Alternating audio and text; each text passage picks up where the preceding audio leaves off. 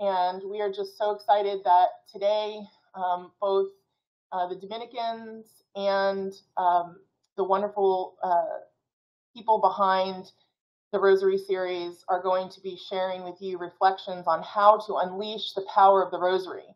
And they have a wonderful panel that will be coming up here on stage shortly.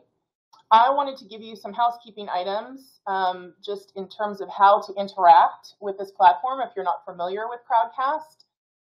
On the right side of your screen is the chat. Many of you are using that already, and we'd love to hear where you're from, anything about you. If you want to share your own stories about the power of the Rosary as we're talking, we'd love for you to put that in that chat area. And that's also where we'll be fielding some questions. And if we have time in the course of the hour, you can put those questions there, and I will shoot them up to the panelists so that they can answer those questions as they are able to. There's also a separate question button on the right of your screen where you can directly put your questions in for the panel. So either place, either in the chat or in the question area, we'll be sure to get to them. If at any time during the course of the program you no longer can hear or see, simply refresh your page, because sometimes the wonders of technology, those sorts of things will happen. And we want to just make sure that you stay with us during this whole event. So we're so delighted that you're here. I want to introduce our amazing MC that we have for the event, Mr. Michael Gormley, who is a lay evangelist and apologist, has a wonderful podcast, and works closely with the folks with Mysteries of the Rosary. So I'm going to let Michael take it away to lead us in a prayer and introduce our panel. And we just are so happy that everybody's here, and we hope you enjoy the hour. God bless you. Thank you very much, Lisa. Yes, like they said, my name is Michael Gormley. I am the mission evangelist at Paradisus Dei, which means that I do a lot of the traveling, talking, giving presentations, doing men's conferences, helping out here and there with marriage and family retreats and stuff like that. Also, it's kind of interesting for me. There's a big transition in my own life. I've been doing parish-based ministry full-time for the last 17 years, starting out in youth ministry and then going on to adult faith formation. And so now stepping out into Paradisus Dei and helping out, doing all these wonderful talks and events like this. It is just like a dream come true for me to be able to do this full-time. So, so today we have a great event. We want to unleash the power of the Rosary. I can already tell by looking at the comments that have been flying by that y'all already love the Rosary. And so what we're going to do is a deeper dive. We're going to look at it from a bunch of different perspectives, as well as our wonderful panelists that have agreed to come on. I just think it's going to be a nice, beautiful way to kind of crown your day today. But before we do anything, let us start in prayer. In the name of the Father, and of the Son, and of the Holy Ghost, amen. God the Father of mercy, we bless you, praise you, adore you. We sanctify your holy and sacred name. Heavenly Father, every good and perfect gift comes from you and through your Son, Jesus Christ, our Lord and our Savior. Lord Jesus, we praise you. We honor you. We thank you for your life, for your whole life is salvific. We thank you for your death on the cross for our sins. We thank you for your resurrection, for our newness of life that now is open. We thank you for your glorious ascension into heaven, where you never stop interceding for us to the Father. And Lord Jesus, we thank you for giving us everything. From that cross, from that empty tomb, you even gave us a mother. You who was the first disciple of yours, who was the best disciple of yours. So Mother Mary, we turn our hearts to you, given to us by your Son from the cross. Behold your mother. May we take you always into our home, just as we have given our hearts wholly over to Jesus Christ. May our hearts, through your maternal intercession, beat at one with your immaculate heart and his most sacred heart. Mother Mary, we ask for your intercession as we all pray together. Hail Mary, full of grace, the Lord is with thee. Blessed art thou among women, and blessed is the fruit of thy womb, Jesus. Holy Mary, Mother of God, pray for us sinners now and at the hour of our death. Amen. In the name of the Father, and of the Son, and of the Holy Spirit. Amen. Awesome. Well, so happy that you're joining us today to unleash the power of the Rosary in your life. We're here to answer your questions. We're here to talk about salvation and the gospel as it all relates to the beautiful Rosary, this great tradition of Catholic prayer that we have, especially through the hands of our Dominican religious order and all of those Rosary warriors that are out there, lay people, priests, nuns, everyone who is committed to spreading the gospel of Jesus Christ. So for my first panelist, I want to bring out Sister Alexia. Sister Alexia is featured on the upcoming Joyful Mysteries of the Rosary. Paradisus Dei is producing, just in time for Advent, a wonderful series filmed in the Holy Land. And her testimony, which is so beautiful about the Rosary, is included in it. So, Sister, why don't you say hi and introduce yourself? Thank you so much, Michael. It's a joy to be with you all this afternoon. I'm Sister Alexia, a servant of the Pierced Hearts of Jesus and Mary. We are a religious institute founded in the Archdiocese of Miami by Mother Adela. And we have a particular charism that is a Marian charism. So we're called to be the living image and presence of Our Lady in the heart of the Church. For me, it's a joy to be able to be a part of this Mysteries of the Rosary series, especially the Joyful Mysteries, because in a sense, like Our Lady, I can sing my own Magnificat and share what the Lord has done in my own life. Oh, that is awesome. I can sing my own Magnificat. What a great way to, man, you guys, religious orders, you got this stuff locked and loaded, right? Already. It's so beautiful. Also joining us, we have Father Aquinas. Father Aquinas is a member of the Dominican Friars. Father Aquinas, good to see you. Good to have you on. Why don't you tell the folks a little bit about yourself? Thank you, Michael. It's great to be here. Yeah, Father Aquinas Guilbeau. I'm a member of the province of St. Joseph, the eastern part of the United States. I'm logging in from sunny and breezy Washington, D.C., where I'm also the university chaplain and director of campus ministry at the Catholic University of America. Not to be mistaken with any other Catholic university. This That's is right. definite article, the Catholic University. I love it. I love your order. I love that Eastern province. I'm friends. I went to Franciscan with, oh man, I feel like, with good old, gosh, why am I blanking on his name? He's going to be on the pilgrimage. Why am I blanking on his name? Father Gregory Pine. Father Gregory Pine. Sweet Moses. I could not think of his name. I love Father Gregory. I literally just talked to him like a week ago. Oh man. Yeah. Father Gregory, what a great guy. Everything that you guys are, I love. You're just a powerhouse of Dominican awesomeness. So thank you so much. Also we have another Dominican friar, Father John Paul Kern. Father John Paul, come on in and join us today. He's the executive director of the Dominican Friars Foundation. Why don't you tell us a little bit about yourself? Thanks, Michael. I'm Father John Paul Kern. Joy to be on with you today talking about Our Lady's Rosary. As Michael mentioned, I'm the director of the Dominican Friars Foundation in New York and also our Rosary Shrine of St. Jude, which we have in Washington, D.C. I'm actually right across the street from Father Aquinas Guilbeau at the Dominican House of Studies as we're getting ready for the Dominican Rosary pilgrimage coming up on Saturday at the Basilica of the National Shrine of the Immaculate Conception. So lots of exciting stuff going on here. Great to be with you. That's awesome. A lot of definite articles floating around here today. So today we're a panel here, and we want to we want to talk about the Rosary. We want to talk about the power of the Rosary, the Dominican tradition with the Rosary, why they're doing the Rosary pilgrimage, Sister Alexia's wonderful testimony and understanding the joyful mysteries of the Rosary that Paradisus Dei is putting out. I'm super excited about this conversation because a lot of Catholics, when you talk about prayer, Catholics think of two things, right? The Mass and the Rosary. And the Rosary has become such a powerhouse and a meaningful part of so many people's lives, right? So many Catholics' lives. It's the center of their, not just Marian devotion, but when people say, like, pray for me, they're like, all right, I'm going to say Hail Mary right now. And we do this almost automatically, that these prayers, these foundational prayers, the Our Father, the Hail Mary, the Glory Be, the Creed, have become woven into the very everyday life and thought of Catholics. So I think I'll throw this question out first to the Dominican Friars. What is the Dominican history of the Rosary? Can we talk a little bit about Our Lady and the special involvement of the Dominicans with the life of the Rosary? Who's going to take that, Father John Paul or me? You go first. Yeah, we'll start with Father Aquinas. You know what? I always forget, whenever you do a group call, you got to be specific because everyone's going to be like, well, I'll let him go because I'm nice.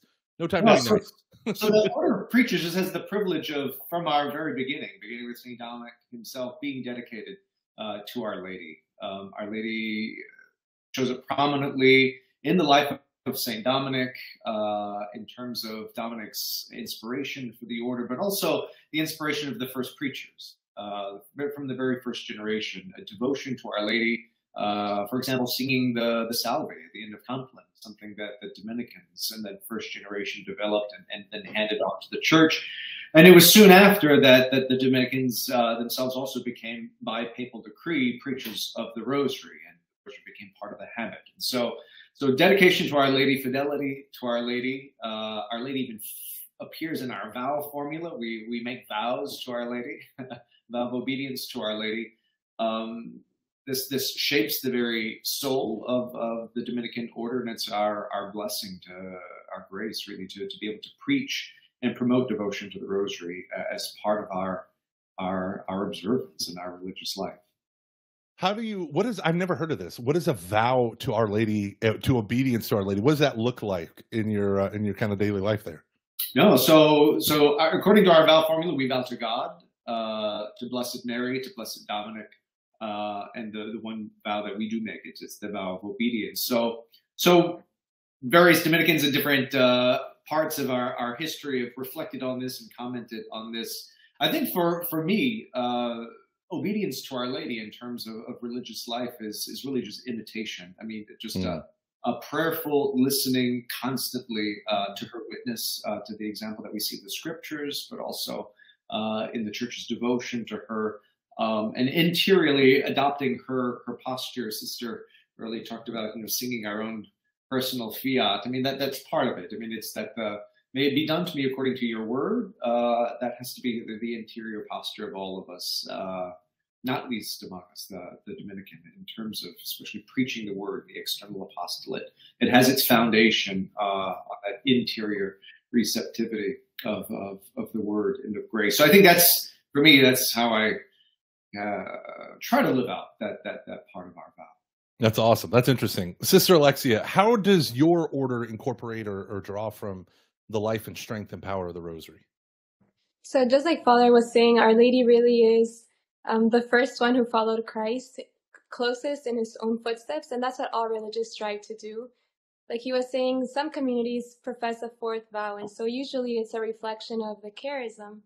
In our community, my mother foundress, Mother Adela Galindo, received the call to give birth to this institute through a Marian charism. And so for us, the religious sisters, we also have religious brothers and priests. But for the religious sisters, we make a fourth vow of total Marian identification and availability.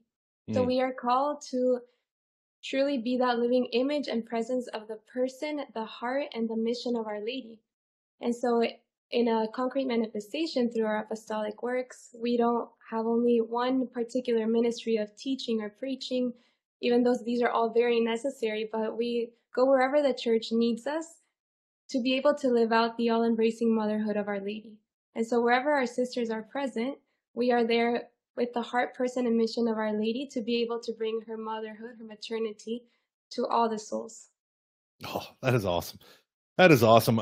Yeah, Father John Paul, how do you see, or how do you leverage the power of the Rosary as a tool of the new evangelization today? How have you seen it working?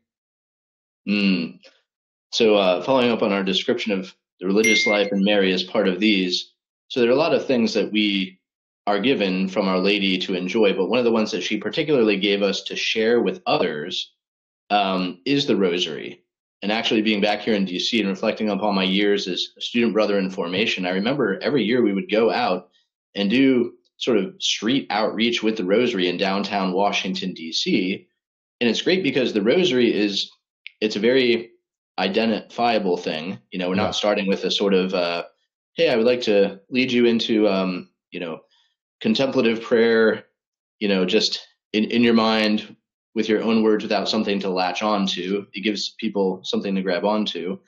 And it really focuses very much on Jesus. We have the crucifix right there connected to the Rosary. And it's sort of as you mentioned in your opening prayer, all of the life of Christ was saving, but in a certain way we see at the moment of the cross, his offering for us, this supreme display of love. So to have this sort of concretized in a physical rosary that we can give to people and then teach them how to pray it is just this wonderful opportunity that, Our Lady, as a good mother, she gives her children good things, including nice toys and other stuff to have. While it's like the most powerful spiritual weapon, we wear the rosary at our side where the sword would traditionally go. We recognize its power. At the same time, too, it's also very approachable. You can see like little kids grabbing a hold of this thing and not cutting themselves with it, but being able to start, and little beginners in prayer, being able to open up and then get drawn deeper and deeper. So it's a wonderful, wonderful thing for evangelization. Yeah, for me, as a layperson, right, I'm married, I have kids. My kids, I'm sure, are all psychopaths when it comes to prayer time. It's like, hey, we're going to sit down and pray. And they're like, well, Father, I know I've been sitting quietly on the couch watching television this whole time with you, but now is the time I rage, right? And so trying to corral these youths. I always look at my wife and I'm like, these kids of yours. But the how do we communicate the love of the rosary for me was I started simple. I didn't want to do, I always put so much pressure, right? We Catholics, we guilt trip ourselves so much. But it was like, okay, we tried to pray the whole rosary when they were like 2, right? And didn't really work out so well. So what we just began doing was praying the Our Father, Hail Mary, and Glory Be over and over and over again. That not only did they memorize the prayers, one of my favorite moments was my son, he goes in for his first communion assessment, and the lady sits him down. She goes, okay, do you know your prayers? And he's like, yes. And she says, okay, can you say a Hail Mary for me? And he goes, in English or in Latin? And I was like, boom, baby. Mic drop moment. But the rosary is such a beautiful prayer for families to say. I grew up, my dad was in the Knights of Columbus. He had his Black Knights of Columbus rosary, and we would lead it. We have the scriptural rosary book, so we're memorizing scripture passages as we're praying through the mysteries of Christ's life through the eyes of the Virgin Mary, right? What could be better than that? We're saturated in the anointed word of God, praying this beautiful traditional prayer while meditating on the person of Christ through Mary. And it was so powerful. I attribute that to my reason why I'm still Catholic to this day. And when I got married, my dad walked up to me and he handed me his scriptural rosary book. And I opened it up and it said, Father Maurice, 1965. And that's who gave it to my dad when he got married. And so, yeah, the rosary needs to be, I think, so much, all the more so the center of family life. It's almost like, obviously, the laity are encouraged to pray the Liturgy of the Hours, but I find that the rosary almost becomes like the laity's version of that, this devotional life that can be scriptural, it can be meditative, it can be vocal if that's what you need, it can be simplified, it can be, Lord knows we all love to lengthen rosaries by adding 500 prayers at the end of every decade and stuff. I went to Franciscan, and depending on which household room you wandered into when they were praying the rosary, you got like 10 new prayers added on to the end. We're like, oh, okay, all right, here we go. Sister Alexia, let's talk about your vocation story a little bit as it relates to the rosary. Could you tell us a little bit about the power of rosary in your own journey to become a religious sister? Definitely. So I was born in El Salvador, a very Catholic country by culture. And so I always had images of Our Lady, of the Lord, and I had rosaries at home. But I always knew of them kind of as something that was just present. It wasn't really something that was so much a part of my life. I do remember being a very young child, and in my bedroom, I had a little statue of Our Lady. And whenever it was evening, so in Latin America, there's no AC in the bedroom, but when the breeze of the evening would begin to blow in, I would get my doll's blanket and cover Our Lady so she wouldn't be cold. So this tenderness toward Our Lady was something that my family instilled in my heart since I was very young. But when I moved to the United States as a child, I was able to go to Catholic school for the first time. And this is where I share in the Mysteries of the Rosary series, how it was truly through a teacher, Miss Hartfield, as she encouraged.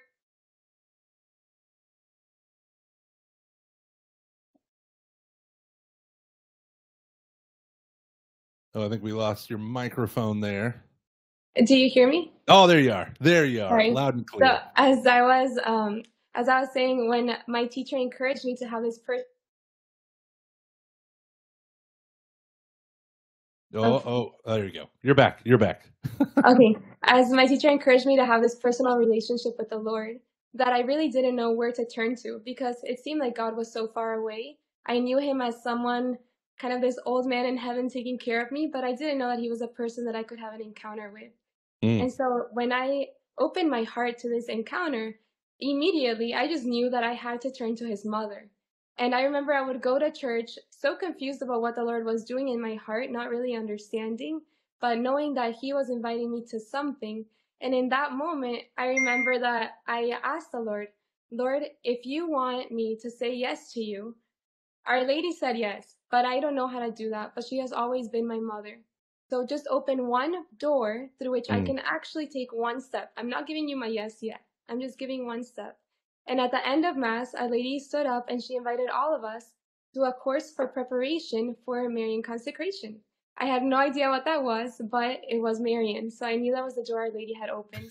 And it was in this course of preparation that we entered deeply into the responsibility of Our Lady, that she was totally free to say no, but knowing the responsibility that all of creation was waiting for her yes, she was able to say yes. And so I understood that my vocation wasn't just for me, that even though our vocation is personal, in the plan of God, it's really for the good of many souls. And so it was through the power of the Rosary, I began to pray the Rosary every single day, asking her, Mother, give me your heart so that I can be courageous like you to say yes. It was through this praying of the Rosary that after making my Marian consecration, I was able to give the first yes to the Lord. And in time then, my vocation began to grow in my heart, and I was able to respond to all that the Lord was asking. And now in my religious community, one of the beautiful things that we have is that all of our sisters, like Father was saying, we wear the Rosary in our habit as a sign of this Marian identification. But also all of our sisters are entrusted a living mystery of the Rosary. So each one of us is given a Rosary, one of the mysteries, and with it a virtue that we are called to enflesh in our lives. So for me, I have the fifth glorious mystery, the coronation of Our Lady. For my life, I'm called to make of my heart a sacred space where Our Lady can be free to place her reign. And like John Paul II would say, to serve is to reign. As a servant of the pierced hearts of Jesus and Mary, I make of my life a gift of service so that Our Lady can be free to establish her reign wherever I'm present. And so the Rosary was really the powerhouse that allowed me to have the courage to respond to my vocation. Oh, that was awesome. Yeah, the beauty of the Rosary, I don't think people realize, like the call of the Rosary, when we begin to authentically pray it, right, takes us into the very depths of the mystery of God, right? We understand not just that Christ is, or that God exists, right, but his transcendence becomes close to us, right? He condescends to us through Christ, right? Obviously at the incarnation, but in the praying of this Rosary, we're meditating on the on the flesh and blood mysteries of his life, right? That he came for us, this beautiful movement for us. And it was same thing for me. It was the praying through of the 33-day consecration that I understood the role of Mary, kind of honestly for the first time. She was a statue, she was a painting.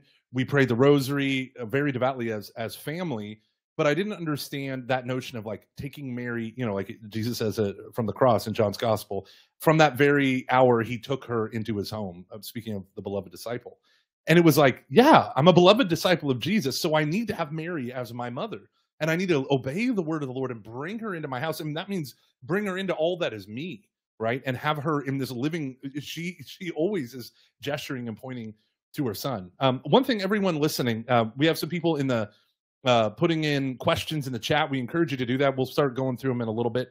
But also, you'll see at the bottom of the screen, underneath our beautiful and handsome images, you will see these call to actions, these little green buttons down there.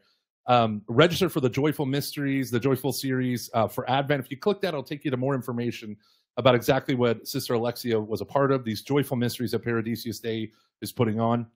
We want to help you in your campaign. We want to help you, this Advent, maybe lead a Rosary group or lead your parish in a study of the Holy Rosary. For the Joyful Mysteries, it's a perfect companion for the Advent season.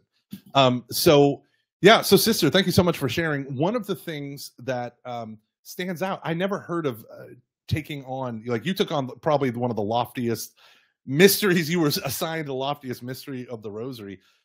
When you were first given that at your, whenever they officially said you are the fifth glorious mystery, this is what did you think in that moment? Like, I mean, that's pretty epic, of all of all the decades. My favorite was Jesus as a child schooling the elders in the temple, but yeah, no one ever awarded that to me. But yeah, so what were you thinking? What was going through your mind when you were given that decade of the Rosary or that mystery? So when my mother foundress assigned me the fifth glorious mystery, for me it was a joy, because all I truly want to be is a star in the crown of Our Lady. And I've always understood that. And so when I received that mystery, it was a great gift and also a great task. In our community, we pray the Rosary every day, and St. John Paul II is our spiritual father. So we're constantly entering into what he wrote in his apostolic letter on the Holy Rosary. Nice. That every time we pray the Rosary with the heart of Our Lady, we're contemplating the face of Christ. And so he goes through all the different moments, right? Even from the Annunciation, the gaze of Our Lady was already fixed on the face of Christ. Even though she couldn't physically see him already, she was totally contemplating him, and then through every single moment of his life. But in the crowning of Our Lady, in that mystery, we can only imagine what it was, the face that Our Lady was contemplating. So for me, it was a beautiful moment to receive that mystery, but also a very demanding call. And so that's simply what I try to say. Blessed Mother, in every moment, allow me to crown you. It's part of our life. We have a charism of love to the extreme. We're of the pierced hearts. So in every moment, we're called to make room for the triumph of the pierced hearts in every situation and every moment of our lives. And so that's just my prayer every moment. Lord, allow me to make this moment a triumph of your love so that I can crown Our Lady. So it's beautiful how as we pray the Rosary, we really are living the life of Christ, and we're entering deeply into each mystery. But it's not just to contemplate what happened. When Catholics make memory, we actualize the memory, right? So in every moment that I'm living, whether it's a joyful, a sorrowful, a luminous, a glorious mystery of my life, contemplating Our Lady and the heart of Christ, we can really ask them, teach me how to live this moment of my life. For religious, for lay people, for young people, the Rosary has so much to tell us as we discover the truth about what it is to live a Christian life. Yeah. I love this feminine spirituality. In all my years of being Catholic, I never would have conceived of it as, I want to be a jewel in the crown of Our Lady. Like that's such a beautiful image. But the best part was when you mentioned that St. John Paul was the spiritual father of your order. Father John Paul was like, yeah, he started head bobbing. You can see it. You can see it going. We'll come back to the Dominican friars here in a second. But what we're going to do is we're going to throw it out to a trailer real quick. And this is a trailer for the Joyful Mysteries of the Rosary. They'll be released on October 7th, but they'll be available for everyone to, like I said, get a group of people together and understand the Rosary. You can find out more if you click the link at the bottom of the page, the call to action there. But yeah, we're going to throw it out to the trailer for the Joyful Mysteries of the Rosary. And when we come back, we'll talk a little bit more about that, and then we'll go further. Jesus comes to bring us unending joy, and yet so many in our world are tormented and suffer with desolation and despair. The voice of God is no longer heard, and the quiet joy of God's love is no longer felt. The Rosary is an antidote. It's a cure, stillness, a silence. It's a rewiring of our hearts and our minds, and there we will find unending joy. I hear a lot of times, oh, nuns or sisters are so happy. Why are you guys so happy? Our heart is first and foremost God's. He is our one and only. What Christ comes to save isn't just uniquely the human family, but somehow this involves the whole matrix of the created order, that everything leaps for joy. We all are looking for fulfillment. We're looking for a life of meaning, a life of joy. Only God can truly give us that. The God of the universe, who could have chosen anywhere as his dwelling place, has chosen your heart. Our Lady was the first to discover this joy, and she gave birth to the joy of the world.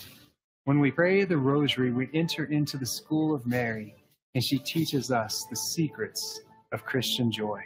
This is the gift that our God wants to give us, a peace and a joy that surpasses all understanding. This joy is attractive, it's magnetic, it's contagious. Our world is desperately in need of a joyful Christian witness.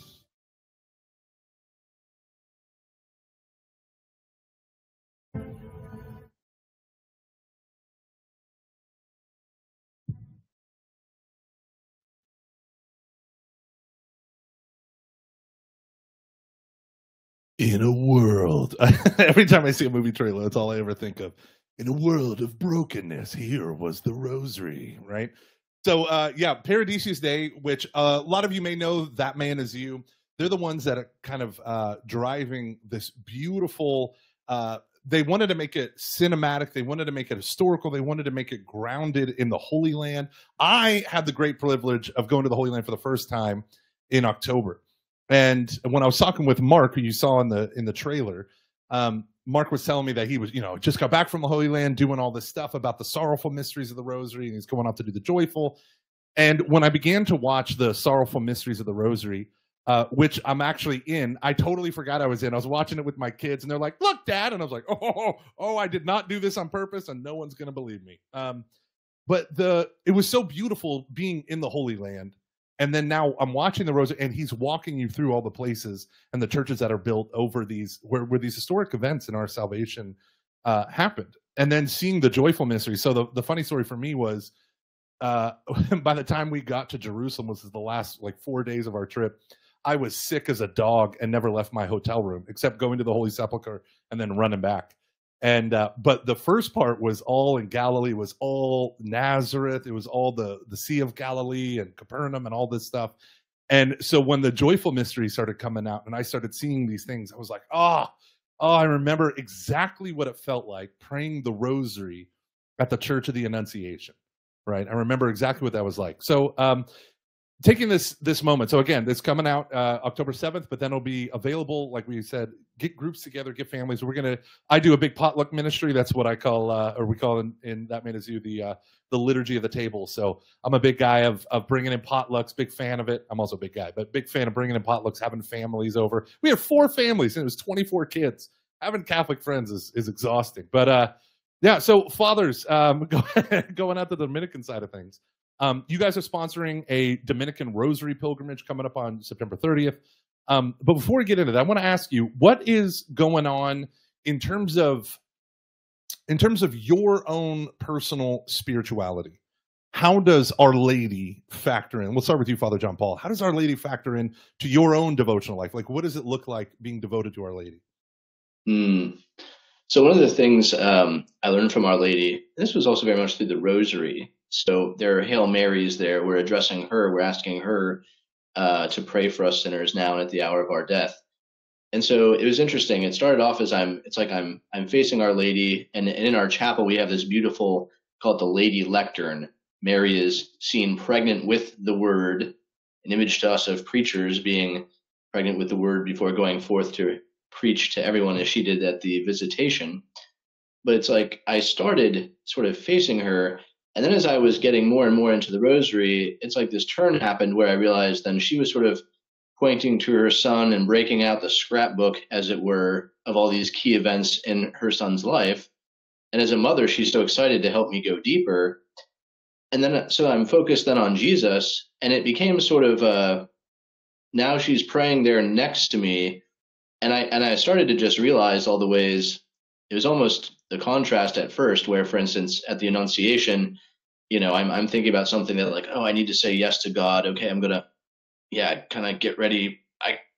I'll say yes to God. I know it's good for me. And I look to her and I see how much joy she has when she said yes to God. I'm like, oh, that's how you do it a little bit more, right? Begrudgingly, stoically, that's the image. Right. Or thinking about, carrying my cross. Yeah. As it were, it's like, okay, I'm going to embrace the cross here. And then I look and she's like, she was also suffering at the foot of the cross, but also in a certain way, just in a total trust, receiving all the strength she needs from God. And so it was like she was teaching me all these important insights into the spiritual life, the way that she was living with Christ in these mysteries. And that really opened me up into the way that then I was to be transformed into the image of her son, making contact with these different key moments in his life, these mysteries of the Rosary that I was then being called to live out. She had already been there with him, and also she had done this with the fullness of grace, and it was teaching me how to almost have a better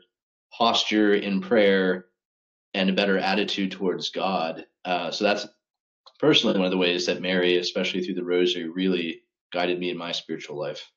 That's awesome. Father Aquinas, what's it like in your work as the chaplain at the Catholic University of America? I mean, you're working with a lot of things that I get pushback whenever I try to teach the Rosary. Like, right, I was involved in high school youth ministry, middle school youth ministry.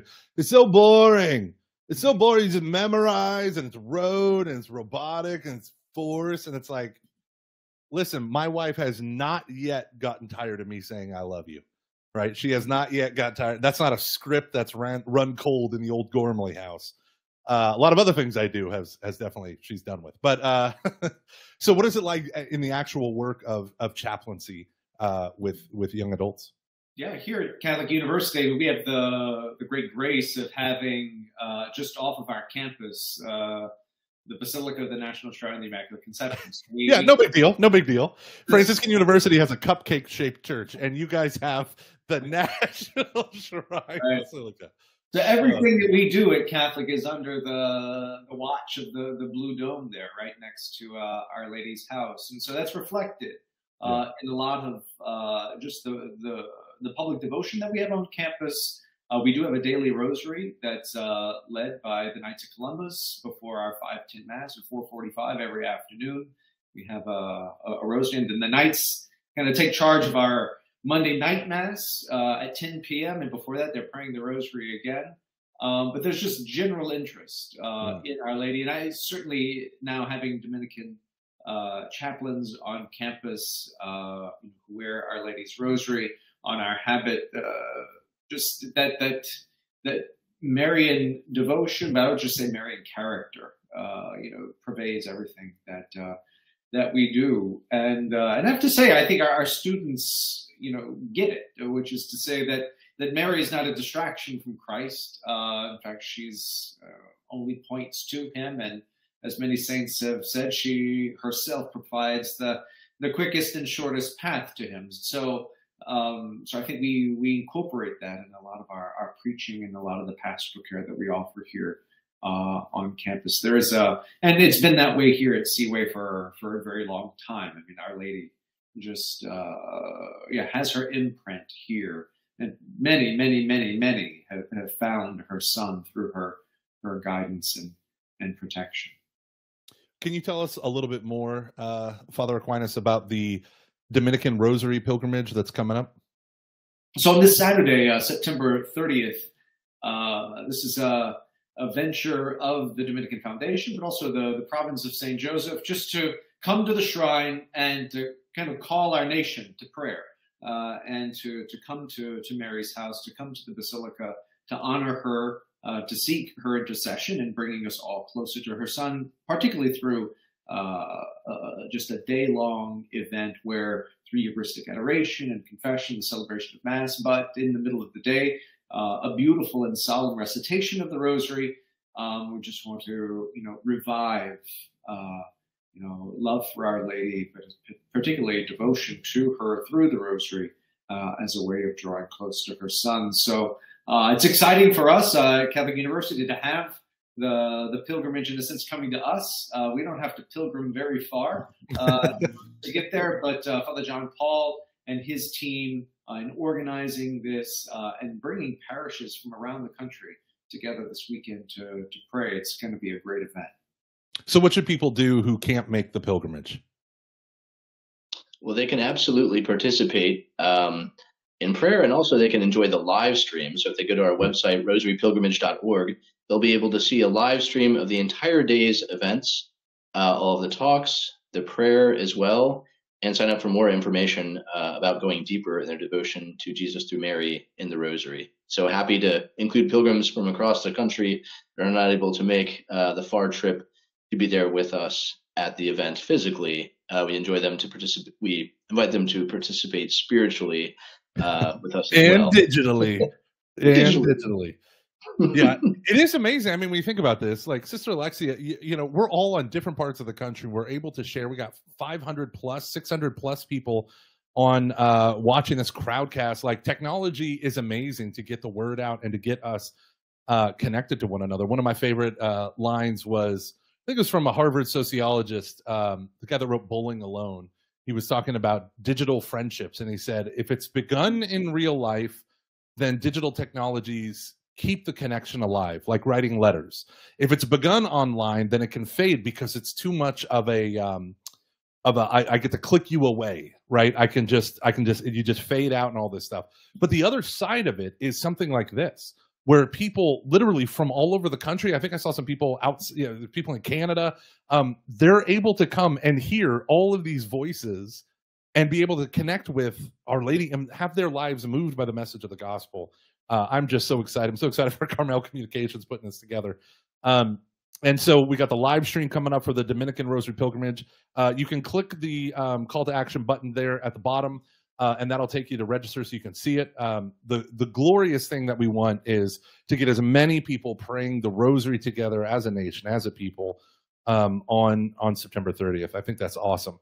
One of the things we're going to do now is we have a trailer that the Dominican Rosary Pilgrimage has. We're going to show that here in a second. And so, yeah, we'll talk about it a little bit more when we come back from this trailer. In a world.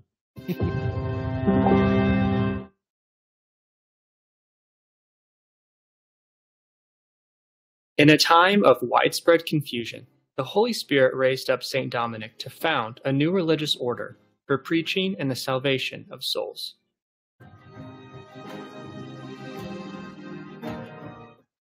Our Lady entrusted the Rosary to the Dominican order to shine the light of Jesus Christ throughout the world. The Rosary contains the whole of Christian faith in all its splendor, given to us that we may fill our minds with it, relish it, and nourish our souls with it.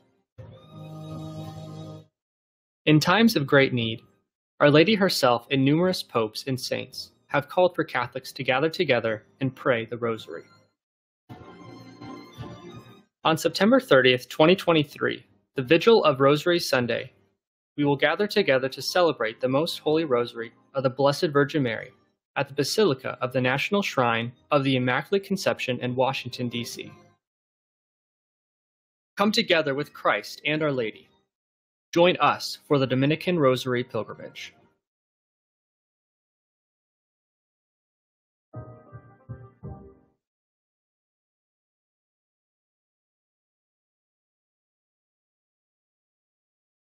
All right, that's awesome. Yes, join in a world of confusion. We have the Rosary. Yeah, I love it. Sister Alexia, I have a question for you. What are, and I know you've answered this through the lens of your religious order. Imagine someone's coming up to you and they're on the struggle bus with their relationship with God. How does Mary help us to follow Jesus? In every possible way. But I think that one of the key characteristics of Our Lady's mission in the heart of all of humanity is really just her maternal love. You know, many times we can approach faith as something just through reason or something that I need to understand and appropriate and follow these laws. But somehow Our Lady has this capacity given to her by God because she is the Immaculate Conception, right? So everything in her is just a single movement of love. That we might not even know Christ, but when we encounter Our Lady, she has this capacity to go melting the heart. And so in such a world that is so hardened by sin and so many difficulties that we all are encountering, speaking of even about young adults, in our own ministry, we have seen that we're trying to spread the beauty of the faith and the encounter that we've had, but there's sometimes so much resistance just because of how hardened our world is. And so Our Lady she enters like a little tea light in the midst of so much darkness. It's a very simple tea light, but her presence warms the room and it illumines it. And so when she's present, she introduces this tenderness that the human heart can't resist. And so Our Lady really is kind of like the secret weapon of God that He sends, and we see it even in our current history, you know, through so many Marian apparitions. Our Lady's appearing and she is always calling us back to God, always calling us back to Scripture, to the sacraments, to confession, the Eucharist, but with so much maternal love that the human heart just can't resist. I love that, because one of the things that I think is happening in our Catholic faith today is bear with me here, we've softened so much of Christianity. Pope John Paul talks about in Catechesi Tradendae that when you're teaching young people, teach them the full rigor and vigor of the Catholic faith. And it's like, yeah, but if we teach the full rigor, they'll ditch it. And then they don't get to the vigor. They don't get to the life-giving aspect of it if they ditch it. And so the thing is like, this is a call to sacrifice. This is a call to live a different and sometimes difficult life. But the difference is, because we're living the life of Christ, there's always great joy, even in the sorrows, even in the troubles, even in the carrying of the cross. And so when I'm trying to get people to understand this, to me, I think of that scripture passage, right? So Jesus says, a smoldering wick I will not quench, a bruised reed I will not break. And I think about that in times of today where so many people are hurting. Jesus doesn't come in like a lion to destroy you and like, you know, toughen up. He doesn't do that. If you're already a bruised reed, he comes in, right, as this lamb, as something meek, right? And I think the Marian devotion side shows exactly the tenderness of the faith that we have, right? It reveals us this like tender loving care that only a mother could have and express. And then we see it in the actual ministry of Jesus over and over again. One of my favorite passages in Luke, I read through it and you don't even notice it, but it's like he goes to Peter's mother-in-law house, right? Mother-in-law's house. And he goes to heal her, right? Or he heals her. Note, Peter never asked him to. I'm just saying. He never asked him to. It's a mother-in-law situation. It was a mother-in-law joke. Didn't go over well. But he heals her. She gets up and she begins working, serving them. And then it says that Jesus, people came to his door at sundown and he healed them all night long. And then at sunrise, he goes off to pray. Right? So he has literally been up for like 24 hours healing people, working with, like, that's the tenderness of our God that sometimes in this idea of like the pendulum swinging too far the other way. Oh no, now we got to tell people to man up and toughen up, which is a lot of rhetoric you hear, this masculine Christianity stuff, which I'm all in favor of, right? Because then Christianity just becomes self-help. But to those of us, everyone goes through lives where we become these bruised reeds, I think. And sometimes our image of the loftiness and the grandeur of God can scare us from seeking. I've had people say this, I'm so broken, why would God want me? It's like, oh, you don't know the God of Abraham, Isaac, Jacob, and Jesus. You don't know our Lord. And Mary serves as like this living icon of a reminder of the tenderness of God. He stooped down to request of a virgin, right, in Galilee, a teenage girl, to be the God bearer, right? Father John Paul, how would you answer those who are squeamish about Marian devotion? I was talking with a Protestant gentleman the other day, and he said, you know, I think about this stuff, and I feel like any attention praying to Mary, that's reserved for God alone. Is this like worship? How do we talk about this with those who are Christians but might be squeamish about this Mary stuff? Well, as a convert myself, I went through such a phase. Oh yeah, where'd you convert from? What was your history? I was baptized Lutheran, but I would say I was sort of non-denominational evangelical through high school and college. Gotcha. And there was a certain moment where, you know, for me, some of the church's teachings, such as the Eucharist, were such that, you know, if this is true, I can't really stay away. I want to be with Jesus. But his mother plays an important role, and she seems to play an important role that is more important than I understand. And part of it is the rosary. So I remember wrestling with this. And again, there's a good sense of not wanting to commit idolatry, not wanting to worship anyone other than God. And so I think the two keys for me were, one, understanding Mary's intercession and the intercession of all the saints, because there are times where I'd be going through a hard time as a Protestant, and yet I would absolutely go to one of my friends in faith and say, hey, can we pray together? And there was something important about that. Of course, I could pray to God by myself. There's something about asking them to pray for me, to pray together. And when I understood that the church was not just those who are currently traveling on pilgrimage on earth, but those who are also in heaven, well, to apply that to them as well, I was like, oh, well, of course, those closest to God, I want to pray with them, and I want them to pray for me too. That was huge. And also seeing in the gospel, certain instances in Mary's life. So like the wedding feast at Cana, for example, right? She's not turning anyone away from her son there. She's interceding on their behalf. Not a bouncer is what you're saying. No, not a bouncer, not a distractor. In fact, she is the one who, you know, she sees people's needs and is like, this couple is in crisis. Who can solve this? Oh, yeah, my son can definitely do this. Well, let's connect them. That's such a motherly thing to do, making connections like that. she's going to lead us to Jesus, intercede on our behalf for him to give us the things that only he can give that we need. And then her final instruction, do whatever he tells you. A good basic motherly instruction, but again, pointing us back to Jesus. So nobody wants you to know and love Jesus more than the Blessed Virgin Mary. So she's not one to be afraid of. All the graces she's been given, all of the beauty that she has is always, you see this in the images of her holding Jesus. She catches your eye, but it draws you right to her son, and that's who she is. So be not afraid. Oh, that's awesome. Father Aquinas, what would you say to those who are hesitant about Marian devotion especially in terms of worship, right? Like prayer is for God alone. How dare you exchange the glory of God for a creature? What would you say to them? Yeah, so it's just to repeat what you just said. Christians worship God alone.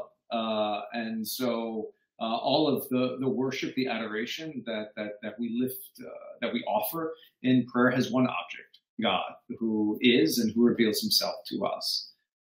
Anything else in terms of the spiritual life is an aid to that. Yeah. Whatever friendship we have with the saints, whatever friendship we have with Our Lady and devotion that we show to her has as its object not just that. Our devotion to Our Lady does not end there, but has as its purpose, as its object and goal, the worship of God. And so I would say that what the Christian does, what the Catholic does in drawing close to Our Lady, especially in praying the Rosary, is we want to imitate her in her own discipleship with the Lord. We want to see what she sees. We want to think what she thinks, feel what she feels as the mother of the Lord and the first disciple, first and perfect disciple of the Lord. Everything in Marian devotion, everything that the Rosary offers us has that as its goal. It's to know God, to worship God in a way, to approximate the very adoration and worship that Our Lady gave to him. Yeah. As the Mother of the Lord, as she who saw the Lord, physically face to face, held him in her arms, followed him, stood beneath him, beneath the cross, and was with the church, in those days of the resurrection. So, it's her we seek to imitate. It's her virtues, her graces, her merits that we want to benefit from, so that we might know her Son and love her Son and follow her Son as she did. That's the heart of it all. That's not really the goal. It's not much more complicated than that. And we see all kinds of examples of that in just normal life. There are people that we want to imitate because why? Well, because we want what they have. You know? And so that's what we want with Our Lady. We kind of, in a sense, want what she has, and she's there as a loving mother, ready to give it to us. Whenever I work with Protestants to try to get them to see the value of Mary and a Marian devotion in their life, I follow the line of Frank Sheed, if you're familiar with him, Australian, spent most of his days in London, just street evangelization in Hyde Park and all this stuff. And he wrote a lot of books. Basically, he wrote one book in varying lengths. Map of Life, Theology for Beginners, Theology Insanity, To Know Christ Jesus, What Difference Does Jesus Make? They're all phenomenal books. But when he talks about how to talk about Our Lady and the communion of saints, he says, don't start with God and so we worship God, but we honor the saints. He said, your Protestant interlocutor will always keep this competition, this competitiveness between God and the saints or objects or whatever it is. He said, start with this simple thing that every human being honors that which is honorable, right? We honor that which is honorable, right? And I always talk about the statues of the Marines at Iwo Jima, right? They're raising the flag, and no one goes to the U.S. Marine Cemetery and goes to that statue and worships the statue. We see that the statues honor the very moment that our country wishes us to imitate, right? The heroic, bravery of these men who went and fought and liberated Iwo Jima. The crazy, my grandfather was in the Pacific Theater, and he was on a battleship that helped take Marines and cover Marines who were doing these island hoppings, and the stress and the violence and the tornado or the storms that they went through, all the craziness to do this. And it's no, we honor that which is honorable, right? Give honor to whom honor is due, St. Paul says in Romans. And so when we look at Our Lady, for Catholics, my whole life I've been surrounded by Marian statues. I never once thought I worship that statue or I worship Mary, who that statue symbolizes. The whole time I thought, this is a beautiful heirloom that honors my mother. Just like a bust or a statue of the founder of your university in the front of, campus. Of course, for Catholic universities, probably Our Lady again. But, like we have these things that they call to mind, as St. Paul says, be imitators of me as I am of Christ. That the very best of us, the very best of the very best of us, this is who they are. This is what they did. And the things like the rosary, things like statues, things like dedicating places of honor, we do it at public schools, for crying out loud, right? We name them after, football fields in memoriam, because we want these people to be remembered. What better to honor someone than for following Jesus the closest? And so I said to this one guy who's a Reformed Baptist student, he's like, I just struggle. I don't like it. It's so hard. And I said, Jesus wants you to take his mother into your house. What's wrong with that? And he's like, well, when you put it that way, okay. It's like, okay, that was it. That was all it took for him. So, so once again, ladies and gentlemen, thank you so much for joining us. Sister Alexia, I just want to ask you a quick question. If someone wants to begin, obviously we can say just pray the rosary, but if someone wants to begin Marian devotion, what would you encourage them to do? What would be like your final thoughts for our audience today? I will share something that is a tradition in our community. It's actually part of our daily duties. Nice. Each one of us sits 15 minutes before an image of Our Lady.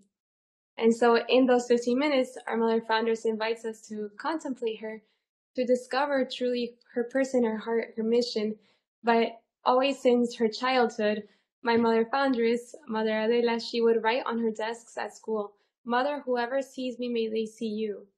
And that was always her motto as a child. Never did she imagine that the Lord would invite her and call her to found a religious family. But for us now, that is our motto as well. All for the heart of Jesus, through the heart of Mary, but personally, Mother, that whoever sees me may see you. So that's a beautiful thing that you can do every single day. Just sit before the image of Our Lady, because there's a reason we have images. Images communicate so much. Our faith is a faith of incarnation. Our God became man. And so when we can contemplate these statues, when we can contemplate the images of Our Lady and the variety of the different apparitions and devotions, we can actually discover the truth about her heart. So that's one way that we can enter into our relationship with the Lord. Yeah, that's awesome. And to think that the flesh, the body of our Lord, was derived from, to put it simply, the DNA of Our Lady. Like, how beautiful is that? All right, so to conclude today, we have, again, the Rosary series. You want to see that at the rosaryseries.com. You can hear Sister Alexia's story and the joyful mysteries. We also have the rosarypilgrimage.org this Saturday, September 30th. Join the friars as they lead this. Father Gregory Pine and some others will be giving wonderful talks. They'll be praying the Solemn Rosary. You can watch it on the live stream. But if you're anywhere near the DC area, come on in and join the pilgrimage. Good deal. Thank you all so much for coming here. Father John Paul, Father Aquinas, Sister Alexia, thank you so much for being here. Thank you for sharing the power of the Rosary in your life and in your religious life and all that wonderful. Thank you. Thank you. Thanks for all your work. Thank you, Mike, and God bless you. Go. And everyone out there, thank you for coming. Thank you for tuning in. God bless you all.